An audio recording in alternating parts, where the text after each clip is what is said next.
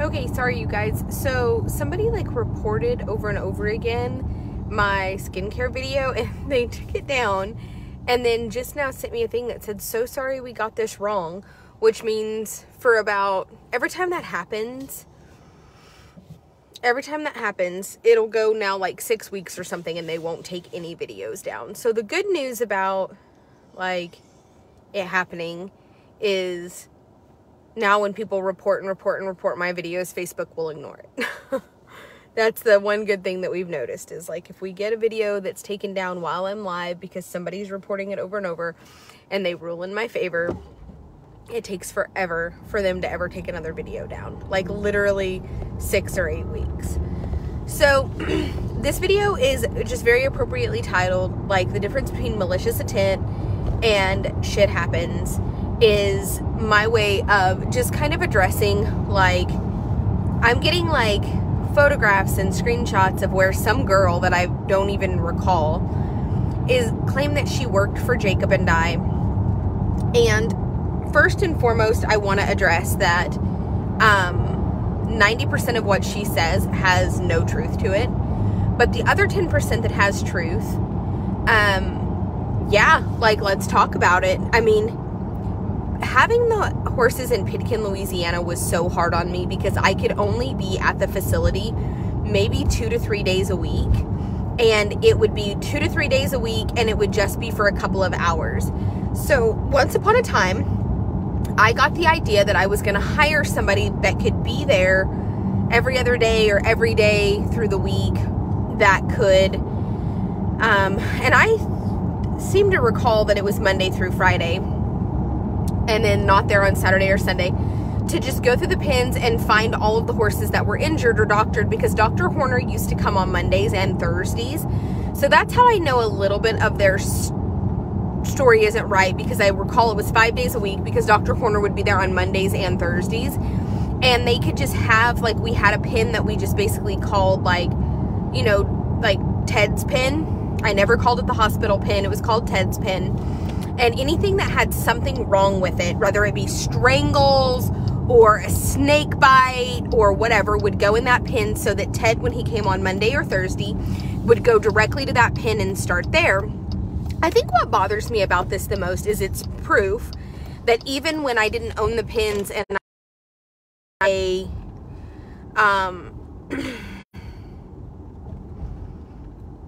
like issue being able to be there, it was over an hour away. I was having to basically borrow a vehicle from Jacob to get there because I didn't even have my own vehicle at the time. That I was still trying to find somebody to do what's best for the horses. And I will tell you why that person was fired. Gary called me one day and he said, this cannot continue to go on. And Gary said, there's a difference between somebody who wants to help the horses and somebody who just wants drama. And I said, what's going on? And he said, a horse came in here, I think, that has tetanus. And he said it came in on Tuesday. And Thursday, before Ted could get here, it was dead. So it came in Tuesday afternoon. It means it stood Wednesday. Ted was supposed to see it Thursday morning when he got there. It was dead. And Gary said, I'm not the one that dumped this horse off at the sale barn with tetanus. And I said, I know that. He said, how come this lady is freaking out on me that this horse is dead? I'm not the one that dumped it at the sale barn like this. And I said, well, I think people like that have the mentality that the moment that you saw it at the sale barn, you should have thrown it in the trailer and rushed it to a vet clinic. And he was like, it's a $200 horse. And I said, I understand it's a $200 horse. And I said, when you bought it, did you know it had tetanus? And he was like, it was pretty sweaty in the ring, but it's a thoroughbred. So I thought it was like just super worked up, you know, about like a new environment.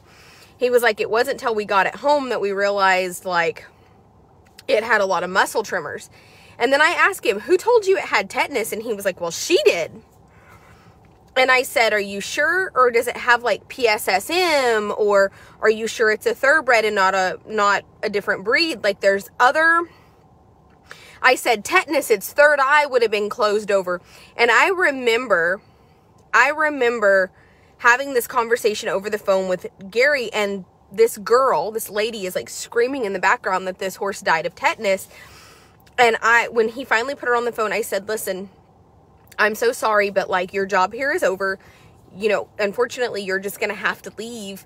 You know, I can't continue to employ you whenever basically Gary,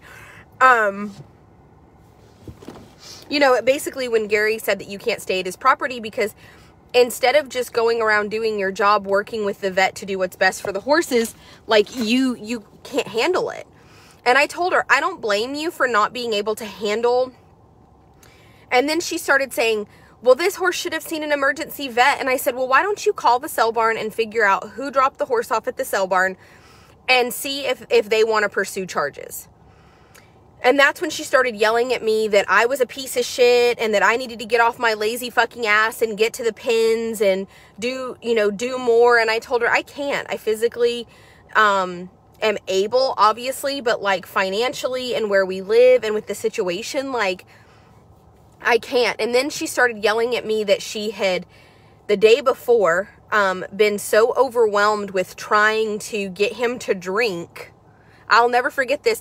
I spent 7 hours trying to get this horse to drink. And I told her the expression, you can lead a horse to water, but you can't make them drink. Like you can stand there for 7 hours bawling your head off, being fucking insane, but it's not going to make the horse drink.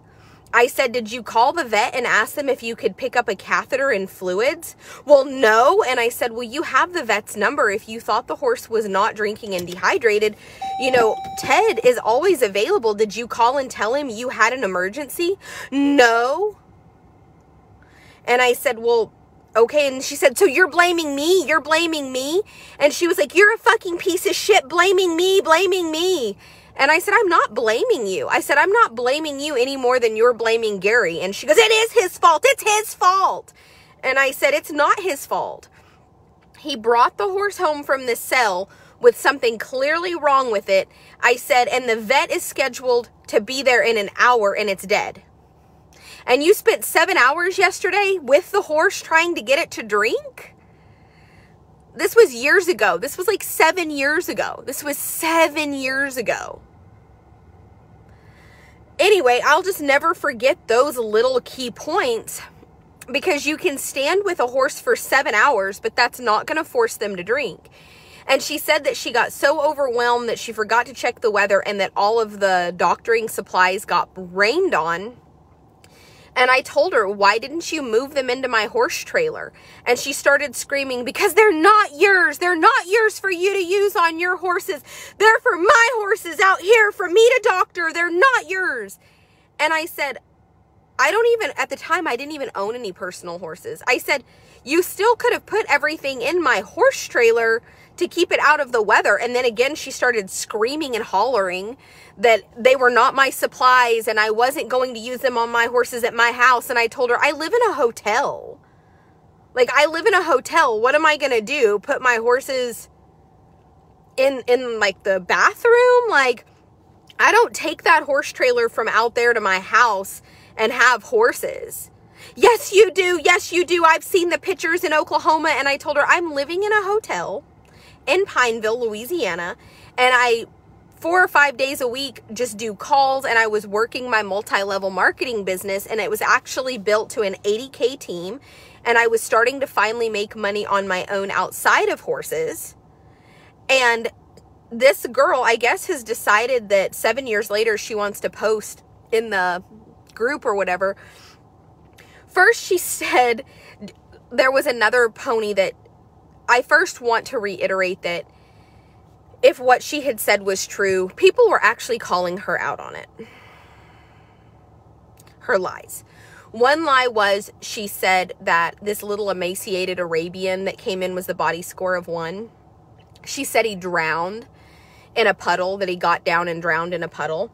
So my response to her when I lived out there was, did you call Gary? And she said, no, because he is not going to hook him up to that tractor and drag him out of here alive.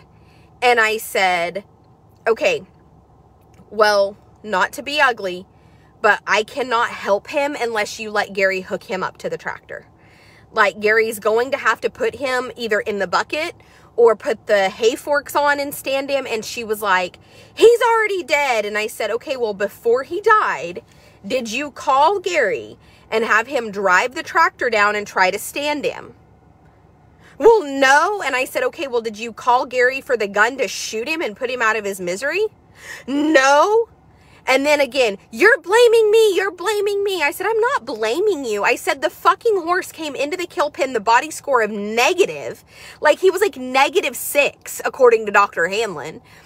And so if he laid down during the rainstorm and got like in the mud, you have to either get the tractor. And then she then posted that Gary drug him around alive by his legs and dislocated him. Well, one, you said he died laying where you took the picture with his head in your lap. So that's proof enough that he was dead when Gary dragged him off. And two, then she said, oh no, Gary drug him here to intentionally, like, drug him with the tractor to drown. And I said, then where are the skid steer marks? Because the skid steer would have left tracks. So I've already been round and round with this bitch for 7 years, and I'm not going to keep doing it. I have seen things happen in the kill horse industry that would make a normal person go home and blow their head off.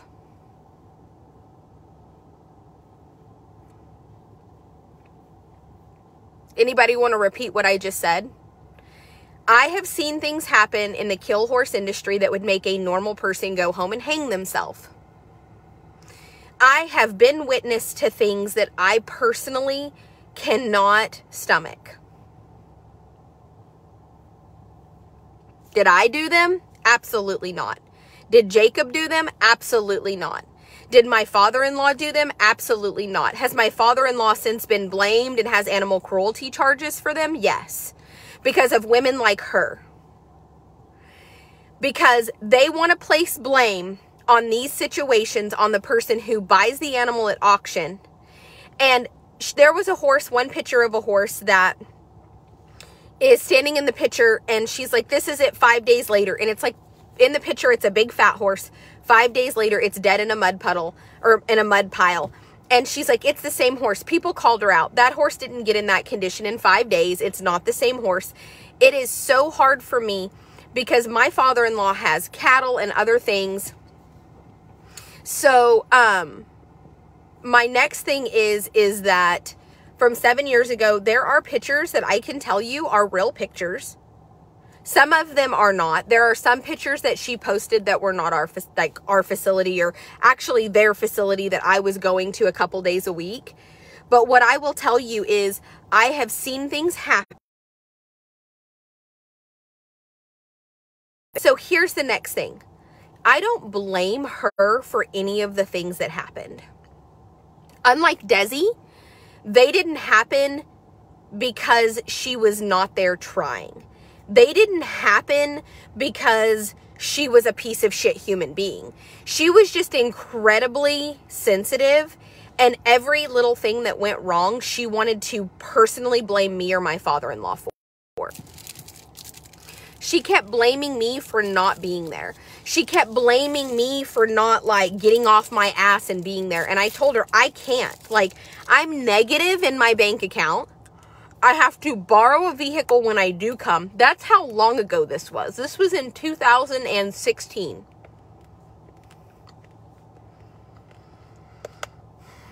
So 6 years ago. So I cannot, unfortunately, be there. I have to count change and borrow a vehicle to come there when I do come there. And when I come there, I video everything and try to see if somebody on the internet wants to buy it to get it out of there. Now, I will stand behind the fact that my father-in-law, my husband, when you buy a horse at the sale barn with issues and you get it home, They don't see it as, oh God, I bought it. Now I've got to rush it to the vet and fix its problems. They see it as, oh, I bought it. It has something wrong. I need to get it to slaughter. I need to cut its head off. We need to end its suffering. So what I can tell you is I have persevered through a lot to be where I am. And I had to stomach a lot of things that I wish I would have never seen to be able to financially be in the position to get the horses to a better place so that we never have to go through that again. I want to remind everybody that we're never going to stop buying and selling horses. It's never going to happen. You cannot stop us. So by hurting me, hurting my business, all you do is force it to where I can't afford the things that I have now. And the horses will have to just go back to Pitkin. That place is not built for horses. The mentality, the mindset, the culture in backwoods Louisiana is not the same as it is here in East Texas, where there's lots of vets and lots of people. And I have a beautiful facility. No horse will ever get down in the mud and not be able to get up, and we have to take the tractors and try to hoist it out. That'll never happen again. Now, will I still get an emaciated horse now and then that might get down and die? Yes. But I stand by the fact that those things happen before the horses come to us. And if you can't stomach that, then you don't need to follow any kill pin. So at the end of the day, I stand behind that I'm doing the very best I can. And Desi made a comment that was screenshotted to me that was like, oh, you can tell this horse that you bought was there because look how clean the barn was. You may have cleaned my barn, but you didn't take care of the horses. And I would rather have a messy fucking barn with someone like Jess and someone like Cheyenne and someone like Tori and somebody like Amanda and somebody like Nicole who now currently work there. Because those girls are outside doing the very most for the horses. They're not on their phone, like, just raking the shed row and keeping everything clean so that normal people think, oh, look how great this place is. All the while, you've never been outside to feed the horses one time when I'm in the hospital. So I would rather have a really messy barn and a really messy office and have really well taken care of horses. Now, I want to personally apologize. The lady that bought Hondo, and I'm actually going to call her after this video because I read her text to where she bought a horse she thought was 4 years old. He ended up being 6 years old. She ended up finding the brand and finding his pedigree, and he was bred for reining, not barrel racing. And she said when the horse arrived, he had terrible shipping fever, and she was in there complaining. The horse that left my house was not draining snot. The horse that left my house didn't have shipping fever. I'm sorry that your horse arrived with shipping fever, but going from Worland, Wyoming sell to Billings, Montana sell to Texas in the heat and then going to Colorado to you all within a 10-day period is a very stressful life for a horse for 10 days. And I'm not surprised that his immune system caved and he got shipping fever. I'm not surprised. In fact, I would basically expect it. I would expect that. I tell people all the time that the best thing you can do is let the horses have 2 or 3 weeks at my facility to be turned out with very little human contact and a friend or two so that their body can readjust and their immune system can build up. I know the things I know from 9 years of making mistakes. Now, when I bought Hondo, I told the story exactly as it was told to me when I bought him. If it wasn't the truth, I hate that. It happens all the time. I'm never going to say, that doesn't happen. That doesn't happen. It does happen. All the time people tell me a story about a horse that's not the truth. But fast forward, he was a beautiful, fat, shiny, slick, good animal that left my facility. And I'm sorry that he got to your house and he was extremely sick and he lost a lot of weight and you had a $600 vet bill. It's not going to be the last time that happens from my facility because that's just the nature of buying auction horses. There was a lady that I was sitting with in September when we went to Billings, and she had bought a horse at the March sale. and she's actually from Florida, and she goes up 2 or 3 times a year and buys a handful of horses to ship to Florida. And she lost a $20,000 uninsured horse from the March sale because leaving Billings, Montana in March and going to Florida in March, the shock of it, and it was a non-sweater, and it had sweat issues, and then it developed shipping fever, and it was not sweating, and it actually ended up getting super stressed out and had like organ issues, and then it foundered, and she lost it. And she was like, oh, now I just insure everything before they leave the sale barn. So what I'm going to tell you is if you purchase livestock, you may end up with dead stock. And if it's more money than you can afford to lose, you can insure horses $1,000 and over. Your $1,000 insurance policies are very inexpensive, but my suggestion is to just insure your animal for the expenses that you've incurred if you absolutely feel in your heart that you cannot stomach the loss of your money. Insure them. That's what insurance is for. There is equine insurance on every corner. I want to encourage you that if you are spending more money than you can afford to lose, to take out an insurance policy and have Dr. Curry come out and do a vet exam prior to it leaving my facility for the insurance company, because at that point, you're covered. So if you buy a $6,500 horse from me and you feel like, oh my God, this is my entire life savings, and if this horse dies, I'm going to basically be suicidal and go crazy, insure it. Insure your $6,500 horse. Insure your $2,500 horse if it's more money than you can afford to lose. I insure everything I purchase, from my camera to my computer to my vacuum cleaners, because I fuck shit up, man. Like, I can fuck a vacuum cleaner up in a day. I can fuck a computer up in a week. Like, I fucked the camera up. Like, my Canon Rebel T6 is the second one I've had. If you're buying a purchase and you feel like you might mess it up or it might not make it or whatever, if you're worried about shipping fever, if you're worried that you're spending more money than you can afford to lose, insure it. Insure it. Insure it. All right, you guys, we have a star party. There's 3 minutes on the clock, and we need about 1,500 stars. So if anybody has any star packs, please send them now, because we need about 1,500 stars stat fast, please.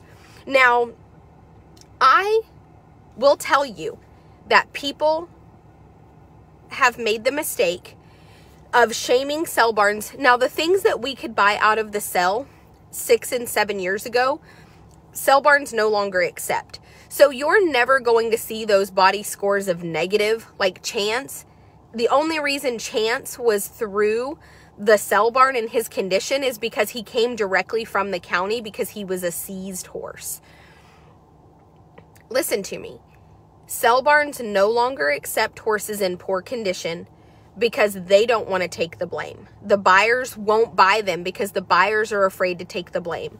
What do you guys think that people that show up to the sale barn with a horse in the body score of 1 or below that get rejected, what do you think they do with that horse instead of leaving it at the sale barn? Because very few sale barns across the United States will let them sell because of the type of drama this girl is being, wanting to blame somebody.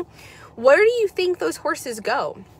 They're dumped on back roads. They're hauled out to Papa's place with the cows and turned out to where they can die and nobody will ever see them. They are dumped out in the Kisatchie National Forest. Just the other day, Henderson called me and asked me if I was a rescue, and I said no, and they said they had 6 horses that somebody had dumped a mile past the cowboy church out in the woods, and they were all the body score of 1, and did I know a rescue that could take them? And I said, no, I'm sorry, my husband's a kill buyer, we're not a rescue. So where do you think the horses go when you create this much drama and people can no longer drop them off at sale barns to relinquish their rights to them? That's what they do with them. And so it's okay if you don't like the sight. It's okay if it hurts you. It's okay. I've cried. I have cried. I've thrown up. I've thrown up. I've thrown up. Belinda, I've also seen the things that you've said about me behind my back, not only in like the hate type group or the hate page. I know you're here being very supportive during this video, but please remember that people do screenshot, and I have seen the things you've said that are the exact opposite of what you're saying now. And there's several of you watching this that watch this. There are several of you who sent stars that I have also seen the negative things that you say. I don't understand that. I don't understand why you would come here, spend your money, and rally behind me and support me, and then in the exact same hand, go comment ugly things. Like, that makes no sense to me. It makes me know that mental health issues are way beyond my capacity, because I would never support someone, send money, comment on their things, and be supportive in one hand, and in the exact same breath be somebody that has been vocal on hate groups. Well, Belinda, I have the screenshots. I'll be happy to privately send them to you. And it's not to be ugly. I mean, I like you. I think that you mean well. I think you're a good person. I just don't understand that. I don't understand the back and forth behavior, but you're not the only one. There's literally hundreds of people that do this, and it's okay. It's just very bizarre to me, but I am not going to duck my head that I overcame where we were to be where we are today. Hello?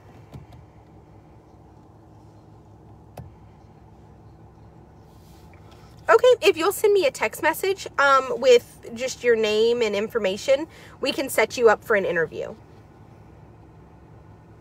New Summerfield, Texas. Yeah, it's about 15 or 20 minutes closer to Henderson than Jacksonville. Okay, thank you. So,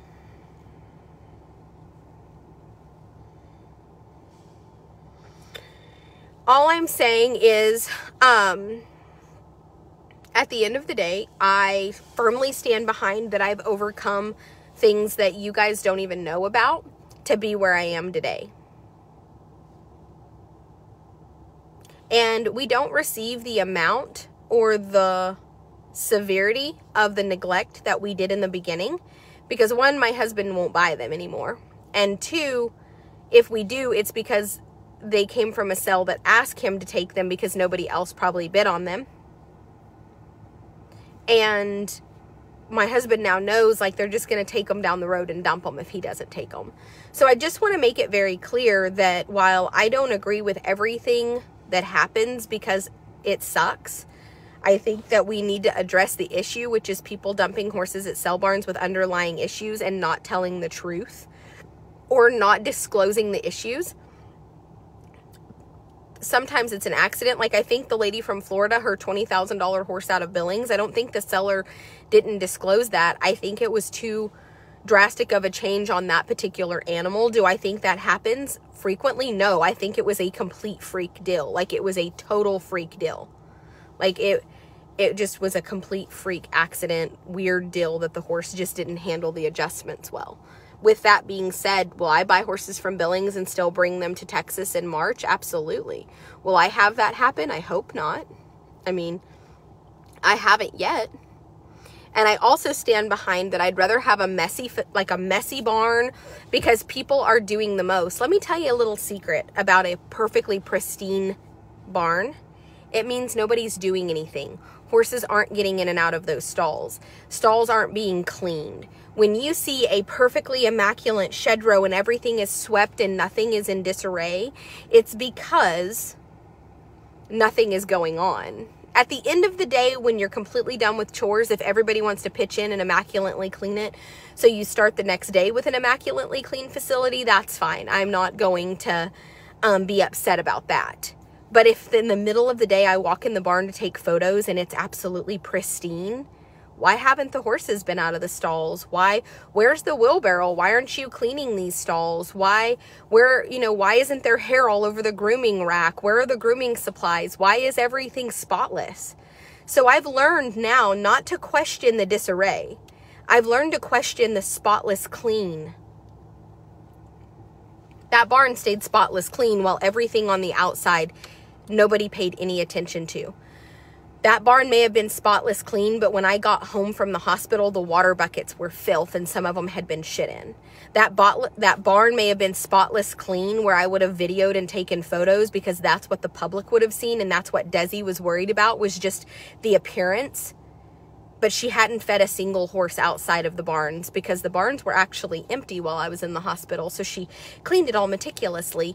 And then when I started, right before I came out of the hospital, a couple of horses were put back in the barn, I think 6. And by the time I got to where my oxygen, I could take it to the barn and drag it down there and set it up so that I could do a little bit and then sit on oxygen and do a little bit.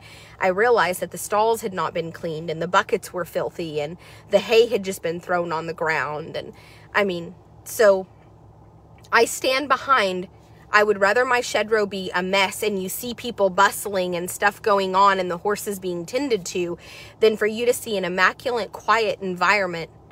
That's not barn life. We're not an English facility with a staff of 20 with $1 million horses. So I don't have the amount of staff that one person can just go behind the others and keep things immaculately clean, because they are really, yeah, they really are working hard. I mean, Jess is outside with the skinnies and cleaning waters and bustling and coming up to help me video in between doing waters, and the girls are cleaning stalls and they're getting the horses on the walker and taking the slinkies on and off and doing all of the things that it requires to run a facility of my magnitude. And I have a very good staff right now of lots of people that you guys will never see, because I will never open them up to the things that I've opened the last group of people up to. And frankly, it's none of your business when I restaff.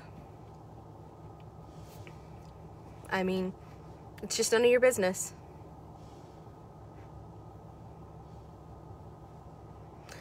So at the end of the day, what you see online is such a vague, small, tiny part, and I will talk about any part of it if you want to know the real story behind each part of it.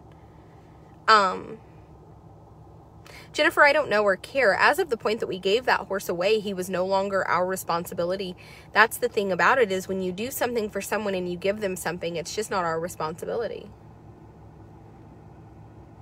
So my question is my staff can either have the place meticulously clean, spotless, and just focus on that, or they can be taking immaculate care of the animals and things get kind of messy. At the end of the day, we do our best to straighten it up so we start the next day with a clean slate.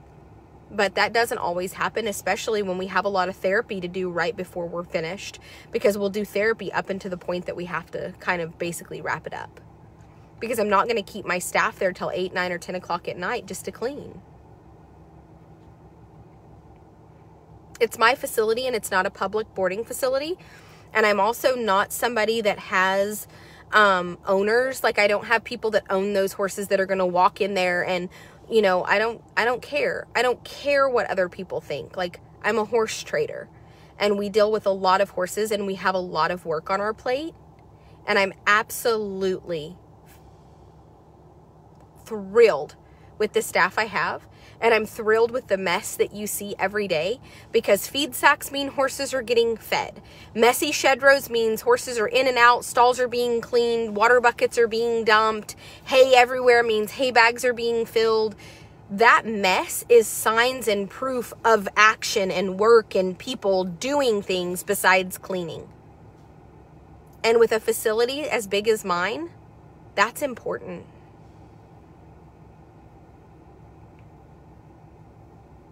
So, I stand behind what I do. If you don't like me or you don't like it, you can't shut me down. You're not going to force me out of business. Your opinion is invalid. I don't care. You can spend all day long drumming up the most horrendous things in the entire world. I saw them with my own eyes and I moved past them.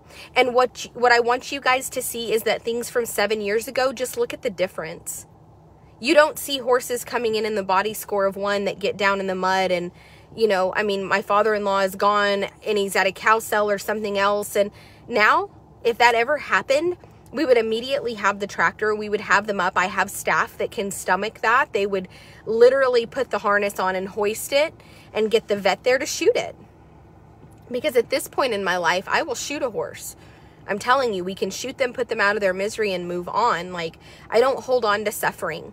I used to think in the very beginning that we could save them all. I would try to save horses' body scores of -6 that had pneumonia, because by God, I was going to do it because God was behind me. And now I know, like, the person before us failed it, and the best thing I can do is shoot it and move on. I felt like Chance would make it because he had a lot of strength and want to eat. But if I get a horse in that's really emaciated and we can't get them to eat and drink, and they're just really not, I try to give them 48 hours to turn that curve. So like the horse that she claimed had tetanus, he didn't even make it 48 hours to turn the curve. He died. Now, what was going on could have been an overdose from racetrack drugs. It could have been PSSM. There is a multitude of things it could have been beside tetanus. So when I think tetanus, I think the third eyelid closing over, and they don't make it as long as he did. I don't believe he had tetanus. I believe that he probably had like PSSM, or he had been overdosed on the track on some medication, and they just dumped him because they didn't want to have to put any money or effort into him. So then he died before the vet could even get there to see him. Do I think that that's good? No. Do I think he suffered? Yes. Do I think that it was a malicious thing on the cell barn or my father-in-law or even the girl that was standing there for 7 hours trying to get him to drink? No. Do I think the person that dumped him off at the cell barn meant for him to suffer like that? I don't think they even thought about that. I think they were just unable to take care of the issue, and they were just trying to relinquish themselves of the guilt and the responsibility without actually thinking of the long-term ramifications. Now, just because I understand why they did it, it doesn't make it excusable. They still dumped a horse at the cell barn that had underlying issues. They didn't disclose them, and the horse died untreated as a result to nobody knowing what was going on because the vet couldn't get there fast enough. And anybody that lives in the country can tell you that you can have a horse colicking and dying and call 5 vets and not get an emergency vet out. I've had friends lose horses in their front yard to colic because they didn't have a trailer or a truck and no emergency vet would come out. And you don't look at that person and say, you're malicious and allowed your horse to die because you're irresponsible and you didn't get them. Nobody says that to those people. They say, I'm really sorry. And then they say vets suck and they start shaming vets. And how about at the end of the day, life is just unfair and shit's gonna die? How about we just say life is unfair, shit's gonna die, and what we need to do is just make sure that at my facility in Troop, Texas, we just do everything that we can to the best of our ability. So does anybody disagree with anything I said? Or does anybody have any questions before I end this live?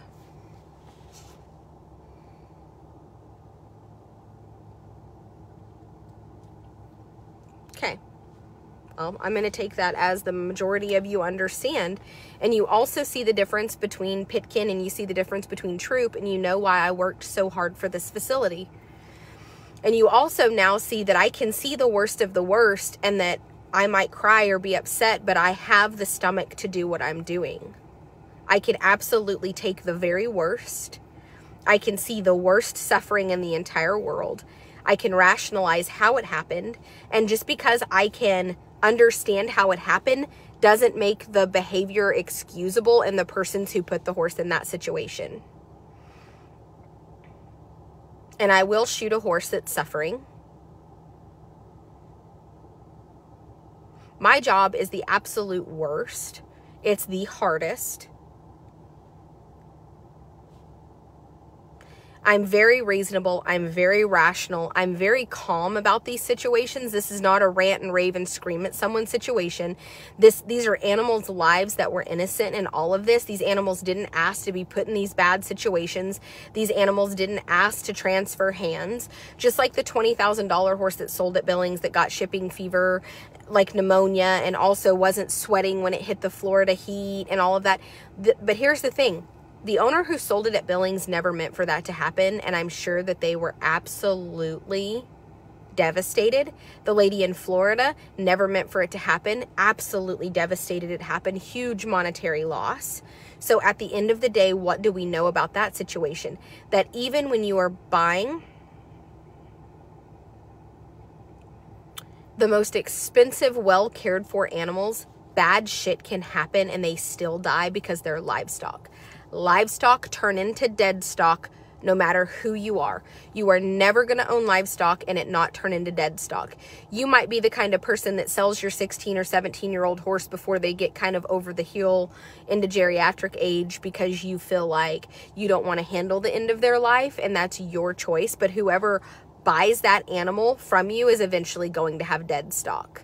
See, we're living beings, but eventually we're going to be dead beings because nothing makes it off of this planet alive. Nobody's here indefinitely.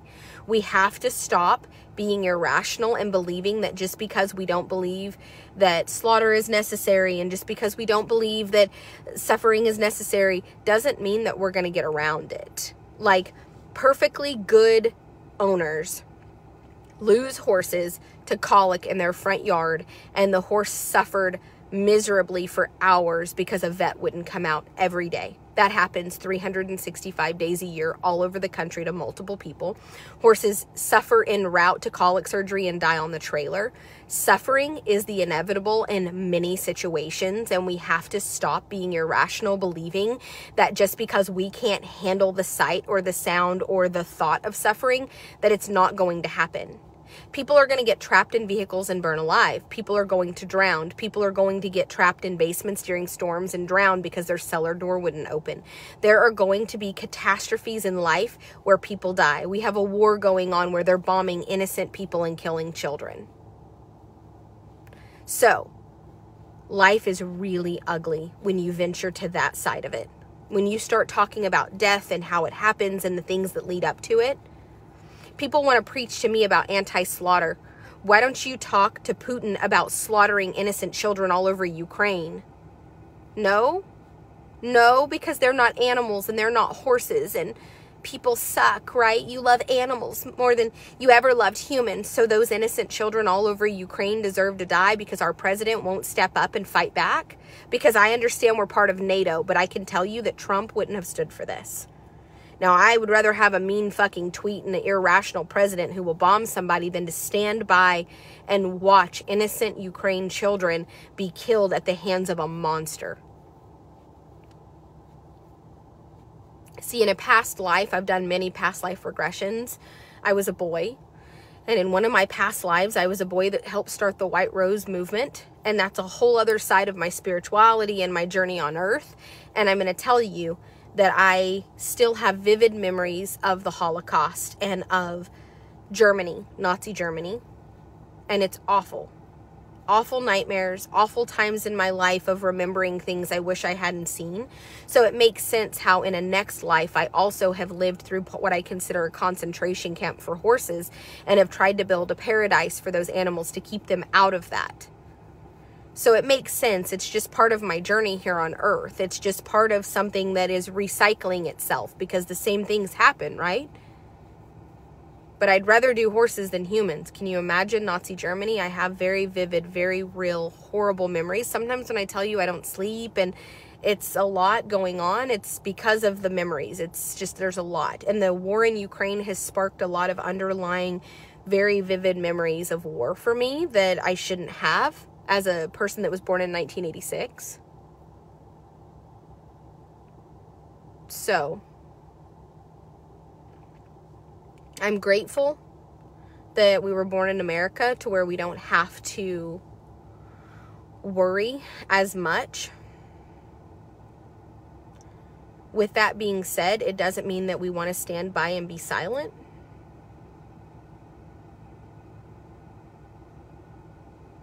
So, anyway, we're just not going to get out of this life alive. And we're also not going to fix all the suffering in the world. All we can do collectively is each and every single one of us just wake up every day to do the best we can by the horses presented in front of us. The horses put in front of me that are now put in front of you. There's so many things we can collectively do, but one of them is not to hate each other. One of them is not to bring up things from 7 years ago to try to be a detriment to the current plan of action. I forgive every single person that worked for me that didn't do their job to the best of their ability because it's not meant for everyone. And not everybody has that work ethic and that ability, and it doesn't make them a bad person. There's so many people that have worked for me that I don't like because of the way that they didn't do their job correctly. But it doesn't mean that I want to bash them and talk bad about them, because at the end of the day, they're still a good person. This just wasn't for them. It's not their line of work. It's not what was meant for them, and that's okay. And I don't understand why we can't agree that, hey, I don't really like this person. I think they did a shit job, but I'm sure they're a good human and lots of people are going to love them. So let's just move on. But what I do now is a cakewalk to where I came from. It's a cakewalk compared to 7 years ago. I don't have to show up at my facility holding my breath, hoping there aren't dead horses laying around. I don't have to do that. And again, those horses didn't die at the hands of me or Jacob or my father-in-law. It was just that there were way more suffering horses coming in that they honestly were dumped off genuinely because they had really bad underlying issues. And to take the blame for other people's actions sucks. To take the blame like I'm a malicious monster that just let it happen or allowed it to happen over weeks and months, that's not true. Most of those horses came in and were dead within days, within hours. Some of them died within 24, 48 hours. We don't see that amount of suffering anymore because most sell barns will not take that quality of animal. They just will not take a horse that's not at least a body score of 2.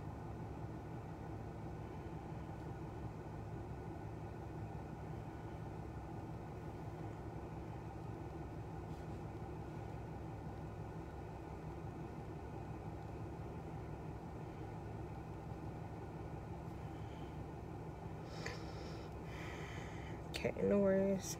Okay. So, please buy a raffle draw. It's $50.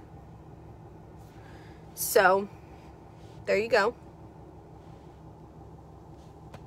Jessica, unfortunately, that's just not anybody's business if she works there or not. I'm sorry. I like you, and you're not somebody that means anything malicious. We're just no longer subjecting my staff to the public. Like, that part of it was my journey.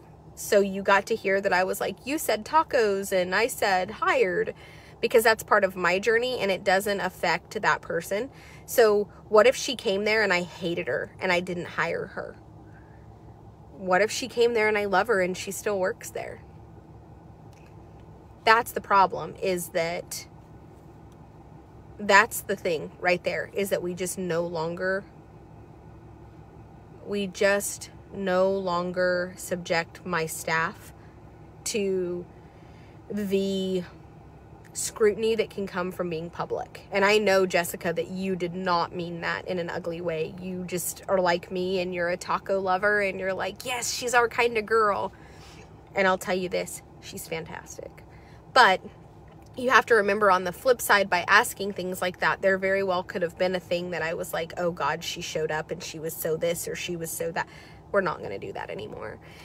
There is a point that I get to talk about everything that my staff does without naming a specific name, because it's my journey and I choose to share that.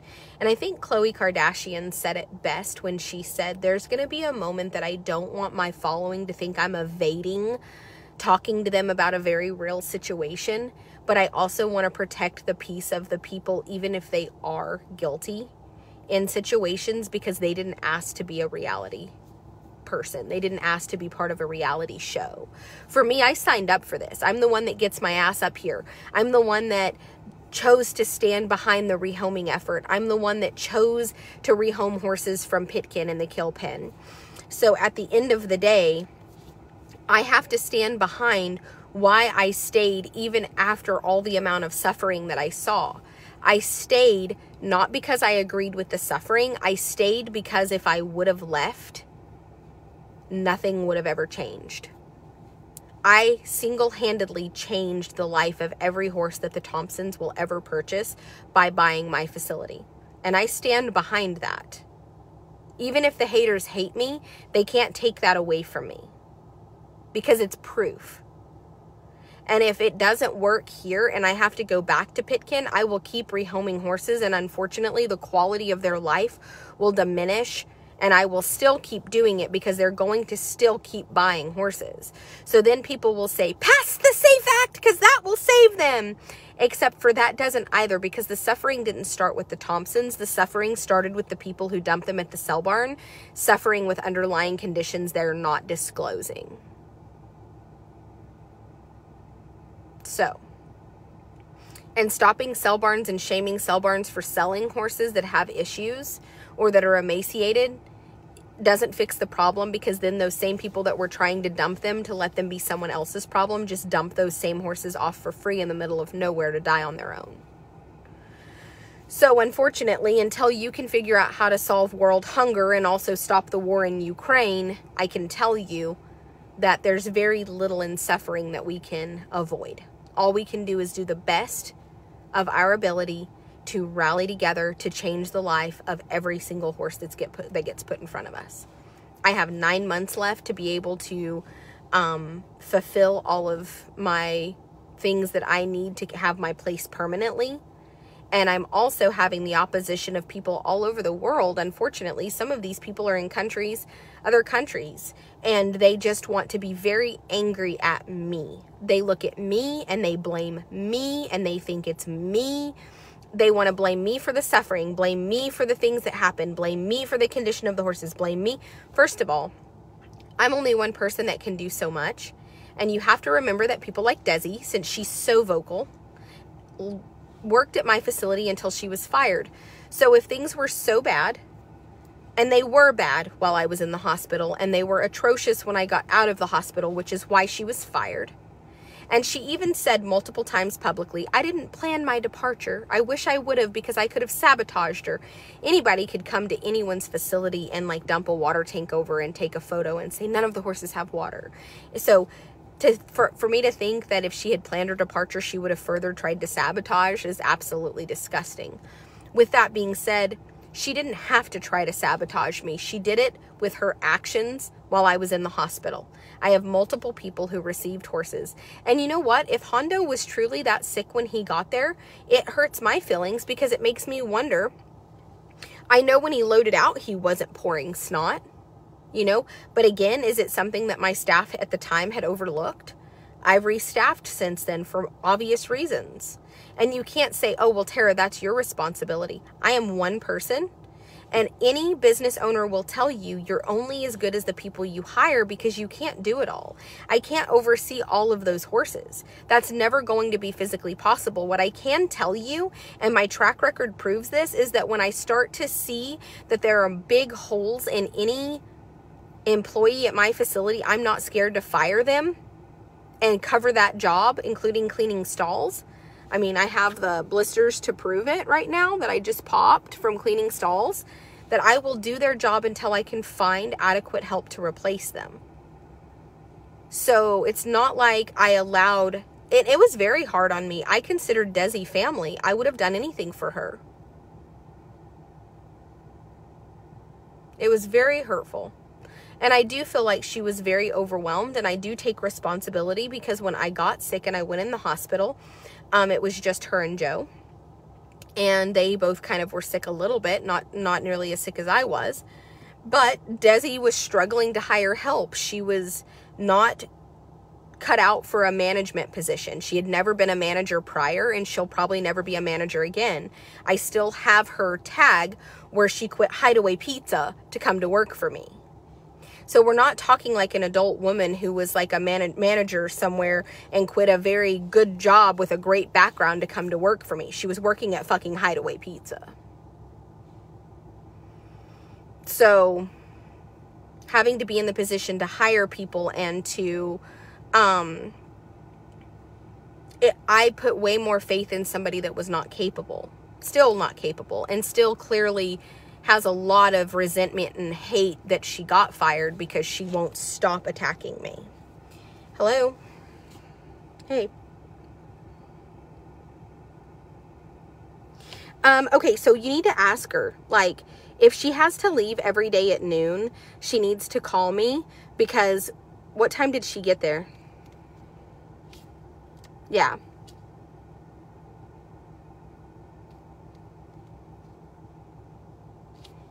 Okay. Well, I mean, the thing is like, we just need to figure out something, because if she has to leave by noon every day right now, it's not feasible for her to be on full time. Like, it's, so you need, I mean, you're just going to have to tell her that. Like, if it's something that we can work around, if she's going to work Monday through Friday, we don't, like in the winter months, we don't start in time for her to leave at noon. I mean, we just can't. It's too cold. I mean, at 7:30 this morning, I couldn't see in front of me.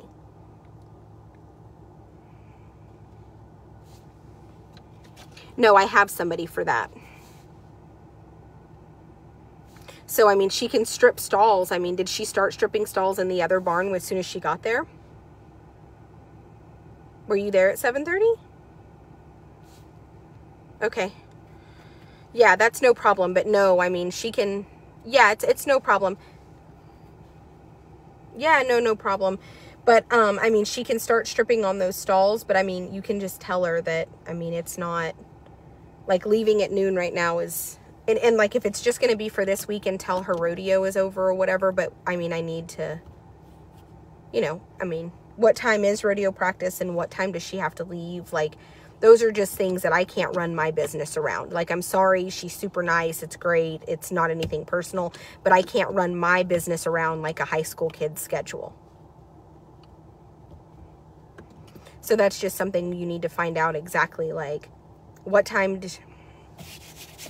No, I already hired someone for that. So Amanda will be there, and she will get the horses on the walker and do that, and she plans to stay long term, and that's not something I need somebody, you know, what, I mean, you're going to feed the outside, but I mean, you have to leave for California, so, and like, she can't be there while you're gone for California, so that's another thing that doesn't work. Like, I can't hire somebody that tells me, hey, I just cannot work. Like, if I say, you know, Jess has to go to California for, you know, 5 days, I need, you know, I need somebody, oh, well, I can't this day, I can't that day, I mean, I can't do that. So Jacob and I talked about it last night. I just need to know, like, what days can she work? What times can she work? And then I can sit down and try to decide, like, if our program will accommodate that. And, like, what can she do? What can she do in those time frames to make her work? Does that make sense? But I need for you guys to text me, just sit down and tell her, okay, so what time can you be here? Because, I mean, she's interviewing right now. This isn't, you know what I'm saying? Like, so for me to make a position for her, what time can you be here? What time do you have to leave? And what days can you work? Unfortunately, you know, I'm not Tractor Supply or something where, like, you get your schedule and it's super sporadic, like, you know. And so the other lady is more than welcome, you know, her and Shai can come the whole time you're gone without any issue. You know what I'm saying? Like, that's necessary, or else, like, I mean, I can't tell you, no, you can't go to California, but I mean, it would come down to that if it was up to her, because she definitely isn't going to be there while you're gone. So I really don't, and I've never been a fan, like, it's not that I don't like high school kids and stuff, but I've never been a fan of that, because they want you to work around all of the shit they have going on.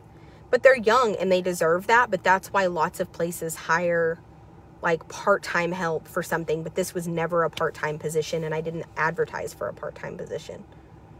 But she's wanting part-time work. You know what I'm saying? Like, and that's what we need to figure out, because I already have somebody in the full-time position. If she wants a part-time position, what time can you get here? What time do you plan on leaving? What can you get done during those hours? That's what I need to know. Okie dokie. Thank you. Bye. Where I am no longer struggling and where other people are is sometimes people that show up that want the job, that have the best personalities, are still not what's best for the job. And I am doing very good this time around about, like you just heard, like, I cannot work my business around her schedule. Wonderful. And Jess is so disappointed. I can hear the disappointment in Jess's voice, because she loves this person. This person has the best personality. She's young, she's happy, she's chipper, but, like, she needs a part-time job, not a full-time job, because she has, like, practice and all these things. And And you know what? It's okay. Like, I don't know if you just realized from that conversation, like, this is a wonderful person that I would absolutely love to have on staff, but I'm trying to hire for full-time positions, and this is a person that needs part-time. That doesn't make my facility bad or this person bad. The disappointment in Jess's voice just now is very obvious because this is the person she likes the very best. But of course she does. They're very similar in age. They're very similar in personality, you know, but we're not hiring friends. We're not hiring people to be our friends. We're hiring people to be part of the staff to contribute to the growth of my facility. My facility needs to grow. My customers and their horses need to have the best care possible as much as possible. And sometimes those decisions are hard. Very hard. So it is what it is. And I choose to be public about all of the ups and downs. I choose to be public about all of my drama. I choose to allow people into my life for the good and the bad. But there's lots of people out there that didn't choose that. And I can discuss it without you guys knowing who I'm discussing or without ever making them feel bad in any kind of way whatsoever. And what we can do is see what days can you work, what hours can you work. And once we do those things, then we can see if there is a position we can make available. But I hope you guys see, like, I've chose to be public. They did not. I've chose to share all of this with you. These people did not. So it's not fair for me to give you their names, their identity, bring them on camera, discuss it with you in a manner that we really deep dive down into things. That's not fair to them. It's not something they signed up for. And it's not something we will do again, because this is a facility that's about the horses and not about the staff. And I'm tired of anybody that's ever been on staff pretending like, you know, I'm tired of them pretending like it was their show or like it should have been about them. It's not. It's literally a place for me to express how far I've come, to celebrate with those who have stayed with me the entire time, and to do the best we can by the horses in front of us. Now, I should be able to,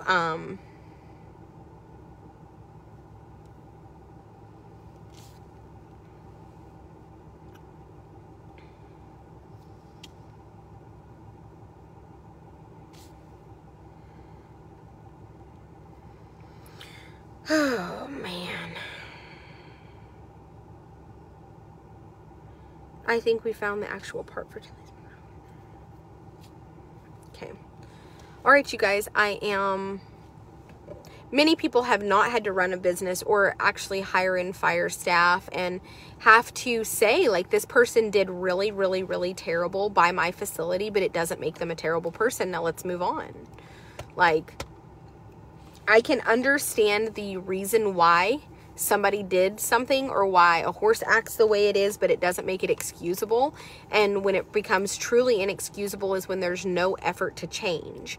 My actions in the beginning of doing this were very different than now. The things that I had to endure were very different than now. And at the end of the day, where I sit today is in a much different position, and you can see how far I've come, and that I did use the money from every, you know, the blood money and the money from this. Look at what I created. Look at where we are now. Look at what the money got put into, and it does better the life of the horses. Nobody can say that the quality that the horses of life the horses receive now is not better than Pitkin. And you can say, oh, well, it can't get any worse than Pitkin. Okay, but there's horses that still go to Bastrop every day. There's horses that still go to other kill pens every day that are exactly like Pitkin. And if you don't believe me, just ask anybody that's picking up at those lots. They're every bit as bad, if not worse, than Pitkin. And now, where they are now, I by far have the very best facility.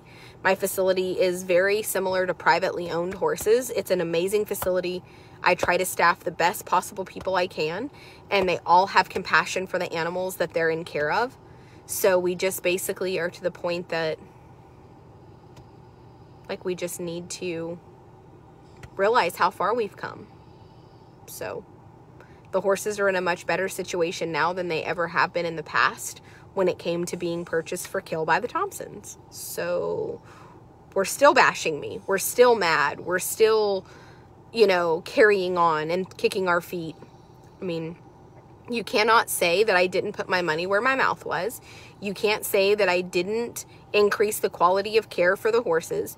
You can't say that the horses are not doing the most at my facility. They are being worked with and taken care of, and we're trying to understand them and post live videos. If a horse bucks, you know it. If a horse has idiosyncrasies, you know it. We don't hide those. And I could do a video of Diablo riding and never talk about his problems, and nobody would ever know the difference. I mean, everybody would just think he was such a good boy who rode around so good. Nobody would know he was a fucking piece of shit in the barn that we're having to overcome all these problems. And when I call him a piece of shit in the barn, that doesn't mean that he's permanently a piece of shit. It doesn't mean that I don't understand where he came from or why he acts like that. And it also doesn't mean that I don't personally work with him every day to overcome that behavior. So let's just move forward and let's stop. Let's stop like focusing on everything from 7 years ago, because it's not like that anymore. Oh, well, you were capable of doing those things, but I didn't do them. I didn't do them. I wasn't even present for any of that. I wasn't there. I couldn't be there. I financially couldn't be there. All I financially could do was scrape together enough money to go a couple of days a week and just video horses that needed to be shown to the public and then leave again. The care of the horses was never in was never mine. Nobody ever said, Tara, these are your horses to care for and you're responsible for their care. I was just basically took it upon myself to try to get them out of there. Now at my facility, my staff and I are responsible for their care, and I try to enlist and trust and hire the very best staff that I can. And even sometimes that falls a little short, but it does with privately owned boarding facilities. Any boarding facility owner will tell you that they've woke up to no staff or to staff that just wasn't cutting it. And it's gut-wrenching, and it's something that you just have to man up and know that as the facility owner, you chose to do this. So now it's your responsibility, and it sucks, but it's something that you can watch over the last couple of weeks. I've more than done my part because it needed to be done. And so, I mean, I didn't cry in my car with my nails done and go, God, I just don't have enough staff and things aren't being, no, I just fucking got up early. You see how early I'm getting up. You see that I'm there. You see that I've been busting ass, and now we have staff. And today I'm going to get some much needed office stuff and trying to get some papers together. So maybe Monday we can get them mailed. I mean, not Monday, Friday. Friday we can get them mailed. And I think that it's, great for me to be able to take a step back and get the things done office-wise that need to be done, and banking-wise, and all the things I haven't been able to do over the last 2 weeks. So, I mean, and I probably will go get my nails done in a couple of days and be sitting in my car more often, not having to clean stalls again, because I have the people to do it, and I'm proud to be able to have the finances to be able to pay people to do those jobs so that I can focus on other things. So, Leah, none of your business. Let's remember, none of your business. I don't want to hire 2 part-time people to fill one full-time position. I don't want to do that.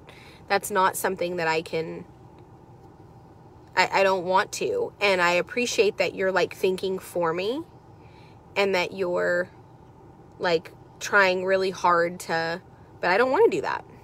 I want full-time staff members who want to be there, who can, and if I'm going to hire a part-time position, it's going to be part-time pay, and we're going to find the right job for that person. So that's where we are. I hope you guys have a really great day, and I'm going to go get stuff together and try to get a list of stuff that needs to be mailed. And anyway, I have a lot to do today that's just not physical labor, and I'll talk to you guys later. Bye.